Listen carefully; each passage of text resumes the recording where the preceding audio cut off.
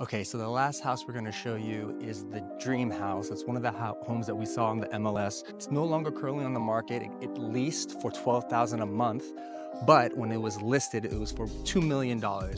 It's actually this one right behind me right here. This one right here, can't see it, right there. So we are in a section of Shady Acres called Clark Pines. Homes here are typically what, about 4,000 square feet? And they go over $1 million. Yeah, anywhere between, I guess probably 1 to 1.5 million typically. But like we showed you earlier, there are homes here in Shady Acres that are under 5, just under 5, the townhomes. Then we have some 2-story front-loading single-family homes, first-floor living, that are probably now in the 7 to 8 range, maybe even 600 range if it's not new construction. And then here in Clark Pines, you have your $1 million listings that are over 4,000 square feet.